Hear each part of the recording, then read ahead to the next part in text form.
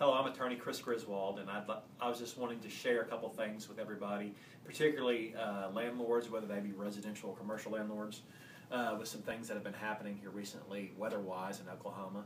Just a few things to think about in your leases. The first thing, who's going to salt and sand the sidewalks and the porches and the back patios? Usually that's something that leases make tenants' responsibility, but it's good to address it in your lease. Another thing is hanging ice, big, large icicles hanging off your roof, whether that's over the garage or the patio or the front door. I've heard cases of those falling, hurting people, causing trouble, so you definitely want to make that clear in the language of your lease, usually to make that tenant's responsibility. Last of all, earthquake coverage.